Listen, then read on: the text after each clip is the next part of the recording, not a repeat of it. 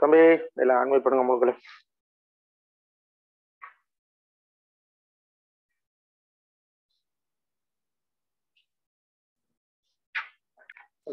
சதுர சோக்கு இல்லையோடி. ஹலோ, நான் கதைக்கிறது கேக்குதா தம்பி? கேக்குதானே? நீங்கள் கதைக்க விரும்பிக்க மட்டும் அன்வைட் பண்ணி, நாங்கள் அன்வைட் பண்ணி விடுறோம். நீங்கள் கதைக்க விரும்பிக்க மட்டும் அன்வைட் பண்ணுங்க. ஏனென்றாடா உங்களோட வீட்டு சத்தங்கள், நீங்கள் இருமுறது எல்லாம் வரும். இல்லையா அப்படி ஒரு பிரச்சனையும் இல்லைன்னா நீங்கள் அன்வைட் பண்ணபடியே இருக்கலாம். சத்தங்கள் வராமல் பார்த்துக்கொள்ளுங்க. என்ன மெட்டாக்கள் டிஸ்டர்பா இருக்குமே என்ன, அதுக்கிற மாதிரி பார்த்துக்கொண்டீங்கன்னா சரி. எல்லாரையும் அன்வைட் பண்ணி விடுறோம். சரியா?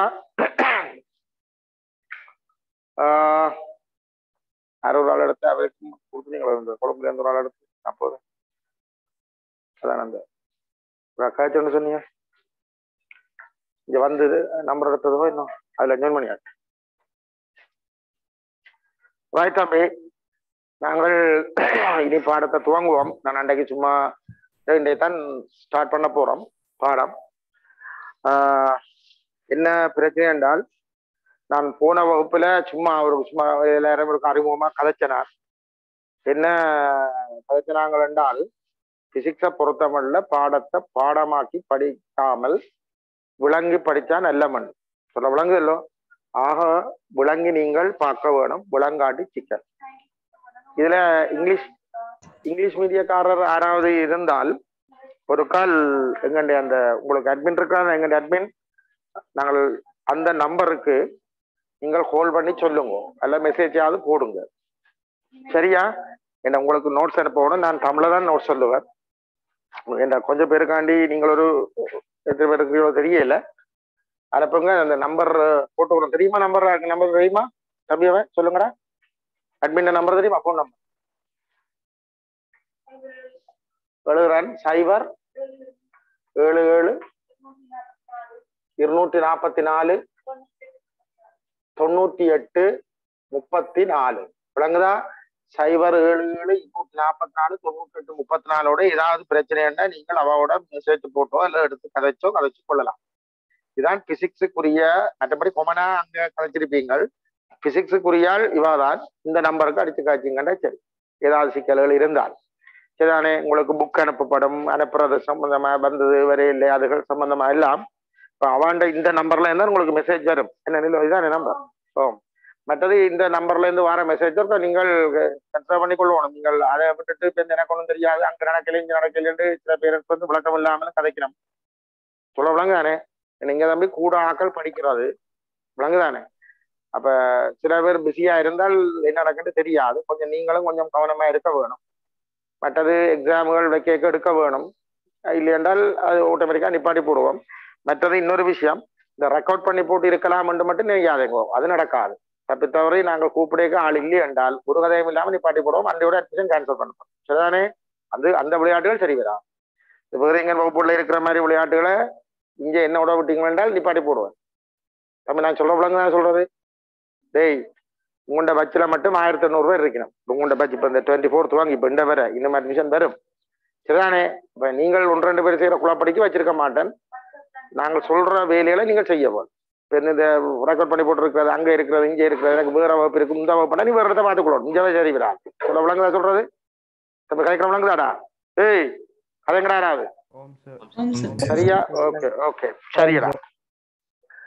மற்றது தேவையில்லாமல் கதைக்கக்கூடாது. தேவையோட பாடத்தோட கேட்க விரும்புறதெல்லாம் கேட்கலாம், பிரச்சனை இல்லை. சும்மா விளக்கம் இல்லாத கேள்வி கேட்கக்கூடாது. பாடத்தோட ஒரு எல்லாருக்கும் பிரியோசமா இருக்கக்கூடிய மாதிரி ஒரு கேள்வியை கொமலா நீங்க கேட்கலாம், எந்த சிக்கலும் இல்லை. சரிதானே? அதுக்குதான் எல்லாரும் கதைக்க விட்டுருக்கு. இப்போ டவுட் வரும், அந்த டவுட் வந்து உனக்கும் பிரியோசமா இருக்கும், அங்க இன்னொருத்தனுக்கு நான் சொல்லியிருக்க மற்றாக்களுக்கும் அது பிரியோசமா அமையும். நீங்கள் எல்லாரும் கதைக்கக்கூடிய மாதிரி இருக்க வேணும். சரிதானே? Okay right. நாங்கள் பிசிக்ஸை விளங்கி படிப்போம்னு சொன்ன நான் இப்ப பெருசா விளங்குறதுக்கு ஒன்றும் இல்லை. இனி அங்கால போதான் விளங்குற பிரச்சனைகள் வரும். சரிதானே? முதல் ஸ்டார்ட் பண்ணுவோம். என்னென்றால் இப்ப நாங்கள் படிக்க போறது இப்ப முதலாவதா கன பாடங்கள் இருக்கிறதா, நீங்க அதுல சொல்லிக் கொண்டிருக்கே இல்லை. முதலாவதா பாருங்கோ, இந்த பௌதிகத்துல அடிப்படை பௌதிகம், பேசிக் பிசிக்ஸ் என்ற ஒரு பாடம் இருக்கு. நான் சொல்ல விளங்குதானே? அடிப்படை பௌதிகம். என்ற ஒரு பகுதியைத்தான் இப்ப நாங்கள் ஆரம்பிக்க போறோம். சரிதானே? ஹெடிங் போட்டுக் கொள்ளுங்க. அடிப்படை பௌதீகம், பேசிக் பிசிக்ஸ் போடு. இங்கிலீஷ் மீடியக்காரர் இந்த நம்பர் போட்டிருக்கு, அந்த நம்பருக்கு நீங்க மெசேஜை போடுங்க, உங்களுக்கு அந்த நோட்ஸ் போடப்படும். வகுப்பு முடியத்தான் போடுவேன். சரிதானே? ஏன்னா முதலே போட்டுட்டா நான் படிப்பிக்கிறது அர்த்தம் இல்லாம போயிடும். வகுப்பு முடிய அந்தந்த பகுதி போடப்படும். நீங்கள் வந்து பார்த்து நோட் பண்ணி கொள்ளலாம். மற்றதுடா தம்பியவ, இதுல நான் வந்து கொஞ்சம் தான் நோட்ஸ் தருவேன். சில சில விஷயங்கள் மட்டும்தான் நோட்ஸ்ல தருவேன். நான் கணக்க கதைப்பேன், கதைக்கிச்சு போட்டு நோட் பண்ணுவேன். அப்ப கதைச்சு கொண்டிருக்க கிளியராக நீங்கள் கவனிச்சாத்தான் அதை நோட் பண்ணக்கூடிய மாதிரி இருக்கும். என்னுடைய ஸ்டைல் அதுதான். நான் கணக்க கதைச்சு தம்பி நோட் பண்ணு நோட் பண்ணு நோட் பண்ணு சொல்லி கொண்டு போவேன். அதே நோட்ஸ்ல நானும் சொல்லி கொண்டு இருக்க மாட்டேன், நீங்க எழுதுறோம். ஏன் அதை அப்படி செய்யறானா, உங்களுக்கு கிரைக்கியல் முகம் நீ அனுதோம் கிரைக்கு ஆகணும். நான் சொல்ற வடிவாக்க ஒன்று. மற்றது ஒரு விஷயத்த கேட்டால் அதை உண்ட பாட்டு எழுத தெரியும். அப்ப நீ ஃபைனலுக்கு ஒரு கேள்விக்கு ஆன்சர் பண்ற பழக்கம் சொல்றது. அப்ப கன விஷயத்த நோட் பண்ணு சொன்னா நீ நோட் பண்ண தெரியும். இல்லைன்னா நோட்ஸ்ல ஒன்றும் தர மாட்டேன். எட்டாம் வகுப்பு இல்லை சொல்ல விளங்குதோ. நோட்ஸ் கொஞ்சம் விஷயம் இருக்கும், அது மெயினான விஷயம். மற்றும்படி கன விஷயம் கதைப்பேன். கதைக்கிறத நீங்களா டக்குன்னு சொல்ல, அது இப்ப முதல் உங்களுக்கு கொஞ்சம் கஷ்டமா இருக்கும். நோட்ஸை கேட்டு எழுதினாக்களை தான் இருப்பீங்க. அது பழக்கத்துல வரும். இப்பவே பழகி கொள்ள வரும். சரியா? ஓகேடா? சரி, ஓகேடா. என்னடா வந்து உங்களுக்கு காய்ச்சோட்டுக்கான யோசிக்கிறீங்க. இப்ப நீங்களா கதைக்கணும் எல்லாம் சொல்லி போட்டேன். கதைக்க வேணுமா எல்லாரும் மன்மிட் பண்ணி கொடுப்போம். சரியா? சரி, எல்லாரும் எல்லாரும் சத்தங்கள் பெறாம பார்த்துக்கொண்டா தெரியலாம். சரிதானே? சில பேர் இப்ப பேப்பர்கள் கட்டுறதெல்லாம் சத்தம் பெறுதுங்க. நீங்கள் வச்சுக்கொண்டு பேப்பர் அங்க கட்டவே சத்தம் பெறுது. அதுக்கு ஏற்ற மாதிரி பார்த்துக்கொள்ளுங்கன்றது. சரிதானே? ஓகேடா. இப்ப நாங்கள் இப்ப முதல் படிக்க போவது பிசிக்ஸ் என்ற பாடம் தானே. இந்த பிசிக்ஸ் என்ற பாடத்துல பௌதிக கணியங்கள், பிசிக்கல் குவான்டிட்டிஸ் கொஞ்சம் இருக்குது. ஒரு 200-300 இருக்கு. பிசிக்கல் குவான்டிட்டிஸ் கொஞ்சம் இருக்குது. சரியா? அது நான் 1-2 சொல்ல போறேன். அதை வச்சு போட்டு மிச்சம் உங்களைத்தான் கேட்க போறேன். ஒவ்வொரு தடவை கதைக்கணும். நான் கேட்கிறாள் மட்டும் கதைக்கணும், மற்றால் கதைக்கப்படாது.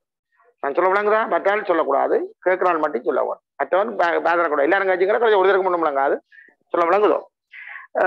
இந்த பிசிக்கல் குவான்டிட்டிஸ், பௌதிக கணியங்கள் என்று சொல்லி, பௌதிக கணியம் சில பௌதிகம் எழுத தெரியாது, பலதிகம் என்று பௌதிகம் விளங்குதா? பௌதிகம் இல்ல பௌதிகம் தெரியவா? சொல்ல விளங்குதோ? அதில் இருக்கு பௌதிகம் என்ற பாடத்துல இப்ப நாங்கள் அடிப்படை பௌதிகம் படிக்க போகிறோம். சரிதானே? இதுல பிசிக்கல் குவான்டிட்டிஸ், பௌதிக கணியங்கள் என்று சொல்லி கொஞ்சம் இருக்குது. அது 200-300 இருக்குது. நாம கொஞ்சத்தை இப்ப பார்க்க போறோம். பேருந்து படிக்கல அப்பப்ப வரும். சரிதானே? சரியானே? ரைட். இப்ப நான் கேட்கிறேன், ஒன்று சொல்றேன். பௌதிக கணியம் திணிவு என்றது ஒரு பௌதிக கணியம். இந்த சயின்ஸ்ல கேள்விப்பட்ட இந்த விஷயங்கள்லாம் திணிவு என்ற ஒரு பௌதிக கணியம். சொல்ல விளங்குதா? இன்னொன்று சொல்லுங்க, நேரம் என்றது ஒரு பௌதிக கணியம். உங்களுக்கு தெரிகிறதுக்கு சொல்றேன். கதி என்றது ஒரு பௌதிக கணியம். கதி, மேஸ், டைம், ஸ்பீடு இதெல்லாம் தெரியும். கதியை தம்பி சில பேர் கதி என்றால் ஸ்பீடை சொல்றோம். நேரம் என்ற டைமை சொல்றோம். சொல்ல விளங்குதானே? திணிவு மேஸை சொல்றோம். சொல்ல விளங்க. நோட்ஸ் எல்லாம் வெறும் இங்கிலீஷ் காரருக்கு போடுவேன். நீங்களா நோட் பண்ணி கொள்ளணும். நான் தமிழை சொல்லியிருக்கேன், நீங்கள் இங்கிலீஷ் எழுத தெரியணும். அது எழுத தெரியல இப்ப இங்கிலீஷ் காரீங்க. சரிதானே? சொல்ற விஷயத்த எழுத தெரிஞ்சா சரியாடா? சரி. சோ திணிவு, நேரம், கதி இப்படி இருக்குது. ஒரு ஆள் சொல்லு, ஒரு ஆள் கதை, ஒரு ஆள் ஹலோன்னு சொல்லு. ஒரு ஆள் டேய் ஒரு ஆள் சொல்லுங்க. பயப்படாம சொல்லுங்கடா. அதுல பிள்ளை என்றால் பரவாயில்ல, ஒன்றுமே இல்லை. சரி, ஓகேடா. ஆறு ஆள் சொல்லு. வேற ஒரு பகுதியை கணியம் சொல்லு பார்ப்போம். ஒரு ஆள் கதை எல்லாரும் கதை. எஸ், ஆறுமுடுகள். ஓகே, பொறுங்க அந்த பிளான். நான் ஒண்ணு எழுதி போட்டு விடுவேன். ஆறுமுடுகள் என்ற ஒரு பகுதியை கணியம் சொன்னா சரி. இன்னொரு ஆள் சொல்லுங்க. என்னப்பு? அங்க ஒரு சொல்றான் வெப்பநிலை என்ற ஒரு பகுதியை கணியம். வெப்பநிலை, டெம்பரேச்சர். இடப்பெயர்ச்சி, டிஸ்பிளேஸ், இடப்பெயர்ச்சி, டிஸ்பிளேஸ்மெண்ட். தம்பி ஆறுமுடுகள் எக்ஸலரேஷன். இங்கிலீஷ் மீடியக்காரர் சொல்றேன். இது வெப்பநிலை, டெம்பரேச்சர், இடப்பெயர்ச்சி, டிஸ்பிளேஸ்மெண்ட். அது ஒரு பகுதியை கணியம். இன்னொன்று சொல்லுங்க.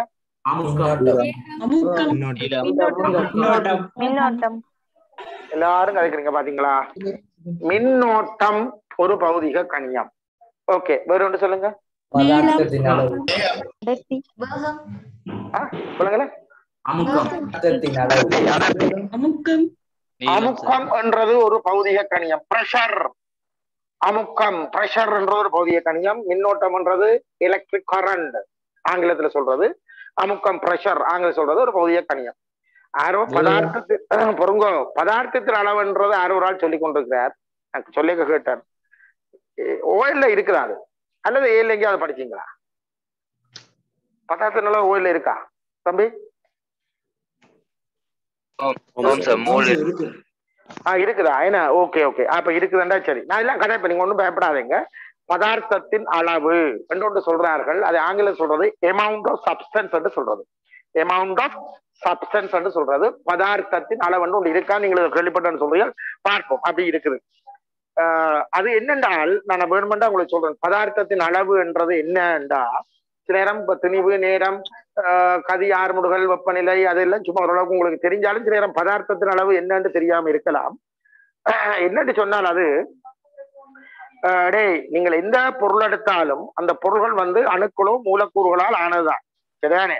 நீங்கள் கதைக்கிற தொகுதியில இருக்கிற கதைக்கிற பொருள்ல அல்லது கதைக்கிற தொகுதியில இருக்கிற அணுக்களின் அல்லது மூலக்கூறுகளின் எண்ணிக்கையை பற்றி கதைக்கிறதா இந்த பதார்த்தத்தின் அளவு என்று சொல்லப்படுற சாமான். இந்த சோக்குக்குள்ள எத்தனை அணுக்கள் இருக்கு, எத்தனை மூலக்கூறுகள் இருக்கு, அதோட சம்பந்தப்பட்டால்தான் இந்த பதார்த்தத்தின் அளவு. அது இந்த ஆறுதலா பார்ப்போம் என்னண்டு. அது விளங்குதா உங்களுக்கு? அப்படி கேள்விப்பட்டீங்களாவோ இல்ல? ஓகே ஓகே ஓகே சரி சரி. பதார்த்தத்தின் அளவு சொன்னீங்க. வேற ஒரு ஆள் ஏதாவது ஒன்று சொல்லுங்க.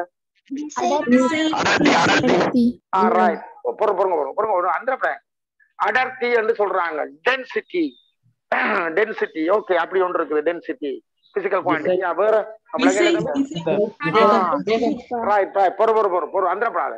விசை என்ற ஒரு பௌதிக கணியம். ஃபோர்ஸ்,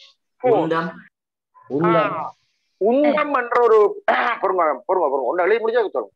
உந்தம் என்ற ஒரு பௌதிக கணியம். ஆங்கிலம் சொல்றது மொமெண்டம். மொமெண்டம். எஸ், பொறுங்க. ஒருதான் சொல்றான் வேலை என்று சொல்றாங்க. ஒர்க், அது ஒரு பௌதிக கணியம். ஒர்க். அங்க அங்க ஒருதான் சொல்றான் வலு. வலு என்ற ஒரு வலு என்ற ஒரு பௌதிக கணியம் இருக்கிறது. பவர், பவர், வேலை, ஒர்க், பவர். விளங்கலையா? விசை திருப்பம். விசை திருப்பம் புரடா. விசை திருப்பம் ஒன்று சொல்லி முடிய அடுத்த சொல்லுங்க. விசை திருப்பம் அது ஆங்கிலத்தில் சொல்றது மொமெண்ட் ஆஃப் ஃபோர்ஸ். அது எல்லாம் என்னன்னு பார்ப்போம், ஒன்றும் பயப்படாதீங்க. விசை திருப்பம் என்ற ஒரு மொமெண்ட் ஆஃப் ஃபோர்ஸ், அந்த மாதிரி ஒரு பௌதிக கணியம் இருக்கிறது. சரி, வேறு ஒரு ஆட்சி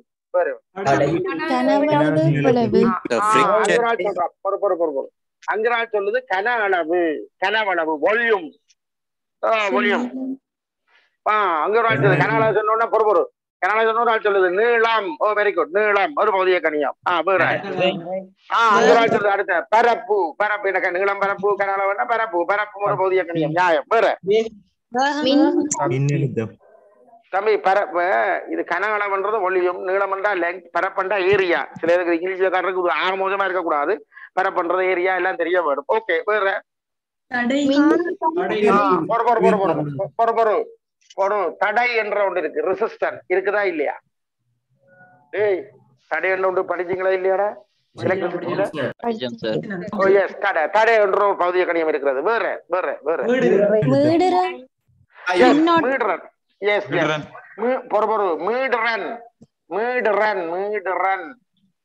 அல்லது அதை இன்னொரு தமிழ்ல சொன்னால் அதிர்வன் அப்படின்னு சொல்லலாம். தமிழ்ல அதிர்வன், மீடுறன் என்று சொல்லப்படுற ஒரு பௌதிக கணியம். ஆங்கிலம் சொன்னா ஃப்ரீக்வன்சி. ஃப்ரீக்வன்சி என்ற ஒன்று இருக்குதானே? ஃப்ரீக்வன்சி என்ற பௌதிக கணியம் இருக்கிறது. வேற ஒரு ஆள் சொல்லுங்க. மின்னோட்டம் அங்கே சொல்லியாச்சு. சொல்லு இல்லையா? சொல்லு இல்லையா? சொல்ல இல்லையா? மின்னோட்டம், மின்னோட்டம் அங்கே சொன்ன மாதிரி 5 இடக்கு மின்னோட்டம் சொல்லியிருக்கு. அப்ப மின் அழுத்தம். ஓகே, மின் அழுத்தம். அழுத்தம். ஓகே, மின்னழுத்தம். அது சரி. மின்னழுத்தம் ஒரு அங்க ஒரு பொருள் அங்க ஒரு சொல்றேன் நிறை, வெயிட். இது எலக்ட்ரிக் பொட்டன்ஷியல். நிறை என்றது வெயிட். அது எல்லாம் ஒரு பௌதிக கணியம். வேற வெரி குட். வெரி பொறு அங்க ஒரு சொல்றான் இயக்க சக்தி. அடுத்த சக்தி இயக்க சக்தி ஐ மீன் கைனட்டிக் எனர்ஜி. அது ஆங்கிலம் சொன்னா கைனட்டிக் எனர்ஜி. அங்க அதை சொன்னோன்னு அடுத்த ஒருத்தன் சொல்றான் அழுத்த சக்தி. அதை சொல்றது ஆங்கிலத்துல பொட்டன்ஷியல் எனர்ஜி. அப்படி ஒரு பகுதி இயக்க சக்தி, அழுத்த சக்தி, பொட்டன்ஷியல் விளங்க இல்ல வேற